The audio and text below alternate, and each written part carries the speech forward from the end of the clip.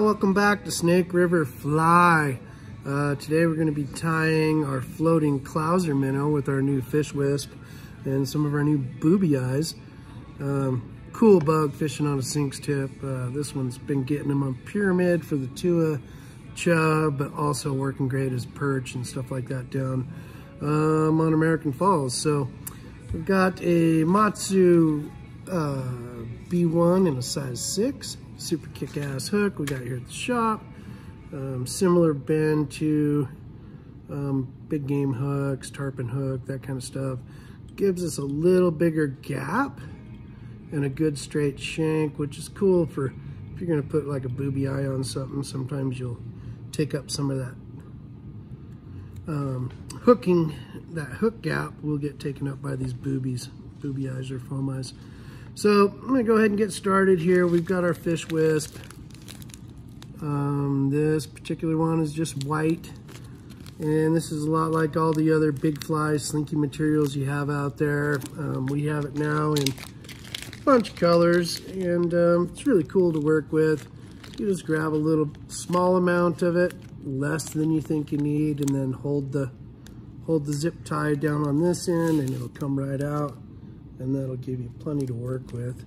And so that's the white. Also have it in camel, which is gonna be our middle of our fly. So this is basically a Clouser, but we are gonna add an additional wing onto it. So there's the camel, pulling a little bit out. I'm just setting these off to the side. And then we're gonna finish up with the brown.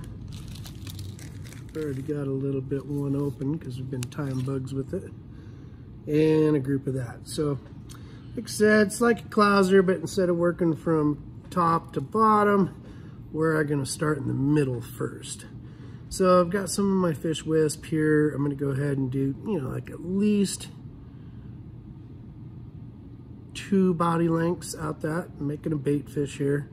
This particular one works great in the spring. Around here we get a lot of chubs, a lot of sucker minnows, stuff like that. Also I think works good for, you know, crawfish and stuff like that.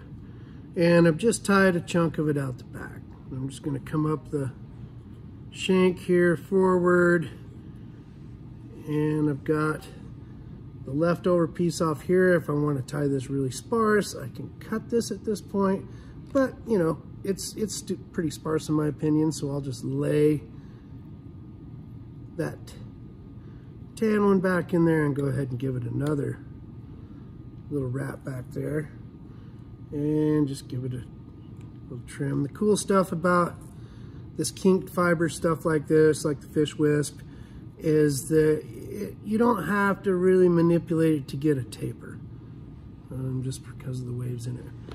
Okay, so there's basically the middle of the fly, and now what we'll do is we'll come forward to that midpoint right in front of our last groups, and now I'll take what's going to be the bottom of the fly, and that is our fish wisp in white. This will be a white minnow on the belly, or at least on one side of it, and go ahead and just kind of lengthen that up so it tapers naturally. Looking for a taper to kind of go at this angle, and I'll tie my white in. Loose wrap over the top, then some Shakuras. Shakira. Forward. Now comes our piece of foam, our booby eye. And so I think you get 10 or 12 of these in a pack. This is 6mm. Have it in several colors, but you'll get at least 2 booby eyes out of these. You know, they're 1.5 inches or something like that. Our booby eye only needs to be so tie it on similar to a Clouser on top, because we're looking for that random movement.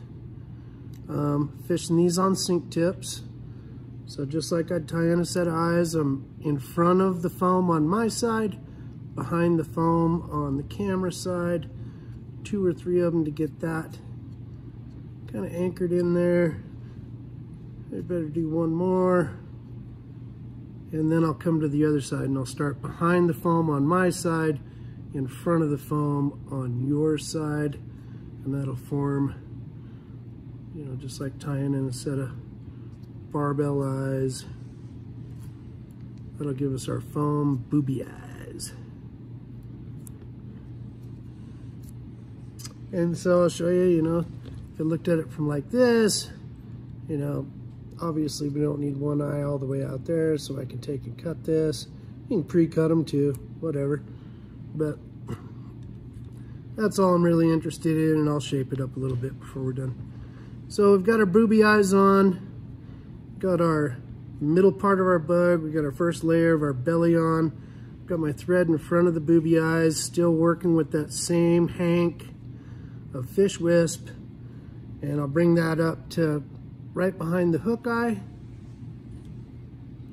like so, and then we'll do a wrap or two right here in front of it, and that'll comb it back and kind of give us that nice belly. Same thing, you know, I can even just cut it off straight, and we'll probably dink around with it and taper it a little bit at the end. If you wanted this to be a fuller fly, you could also just take and put another clump on there. But, you know, we're not looking for super thick on this bug. So we've done all our stuff just like our clouser. We tied our lead eyes on. We have the bottom of our clouser, the belly of the bug taken care of. Now we're going to invert that hook like so. And we'll take our dark color of fish wisp. This is brown. Okay, and so it's going to give us that kind of cool, pale minnow look. Just fishy, bait fishy, especially for the spring. And what I'll do is instead of having this come blunt with the belly and the middle part, I'm going to tie it in a little longer. I'll tie it in on my side of the hook over here on the bend, and I'll make it a little bit longer like so. And I'll just do a loose wrap onto that fish wisp, capturing those fibers, and then I'll make sure it's anchored down. And I'm on, if you look, this clump is on this side of the shank. Now I'll take this one and fold it back onto your side of the shank, and that'll equalize it out and give us some nice uniformity as far as symmetry left and right. Now just go ahead and cut that leftover piece off. If you wanted to make this a little thicker, you could add that guy, but I'll save this for the next one. We'll just stick with what we got here, pretty sparse little minnow pattern. Clean up our fish wisp.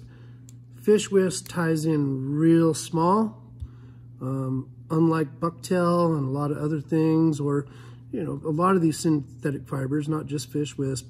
If you manage them right and you tie them in half the amount and you fold them back on themselves, you won't build up a lot of head like you will on bucktail. And it makes a super durable fly as well. Now we'll just whip finish. You know, make sure the front of the fly looks good, however you like it. I like to put 352 whip finishes, or what's today? We'll just put 16 in there. 3 will do it though. And so now I've got my bug, and a little manipulation on the vise. This material is pretty pliable, pretty movable. You can tweak it a little bit and it'll have some memory however you tweak it. And you know, I won't get crazy on this because a lot of times on any of these synthetics, if you start trimming, you know, it's tough to say when to stop. So as it sits right now, I probably won't trim this thing at all. We fish them pretty much since we've been going through so many of them originally, and we still do if we're going to put them in the bins, I guess. But we were putting stick-on, you know, mirage eyes, really cool eyes and all that stuff, which looks really rad. But you don't need to, you know. We've just been putting a pupil on them like a basic Clouser eye. What I'm going to do here is they're pretty square. I'm going to taper them just a little teeny bit, and I'll show you that. Hopefully I got the right angle there. And I'm just going to kind of taper them a touch so they swim just a little bit better. I mean, we are looking for an erratic moving fly, but This makes them cast a little better, and just kind of trim those down. So if you look at it from the top, look at it from the bottom, you know, we've still got that cool little bit of floatability. And this one is a little lopsided. We don't care about that. What we want is the random movement in this fly, kind of like a floating or jointed Rapala. And so you could just put an eye on these. It seems to work just dang near as well with the Sharpie, because we all know that, you know, stick-on epoxy eyes are really cool, but as soon as you bang that thing against a rock bank or a bridge, oh, I thought I had a black one on me. Anyway, here's a basic eye. Oh, look at that. There's a big mamba, king size. You know, like I said, you can get as artsy-fartsy as you want, trying to make them look exact, but the idea is the movement. These things have been working super well for us. We finally, you know, there's a lot of fibers out there. We've chased down all sorts of different synthetic fibers, as we always do, and we'll continue to do. But this particular one has enough volume to it. It's easy to work with, comes in a ton of colors, has great shine, and you don't have to get really artsy-fartsy in trimming up the fish, or trimming up the fly. So there you have it. There's a, I don't know, fish wisp, Boobie Clouser. Boobie Clouser. We have the eyes in black, white, purple, green, tan. They're 6mm. We have the fish wisp in, gosh, probably 30 colors right now. And we'll be debuting all of this stuff, what, a week from today at Southeastern Idaho Fly Tying Expo in Idaho Falls, Idaho. Put on by the Snake River Cutthroats. Long-standing tradition, great to be back up there. We'll have a booth, we'll be doing some clinics and doing some theater time. So drop by and see us, and thanks so much.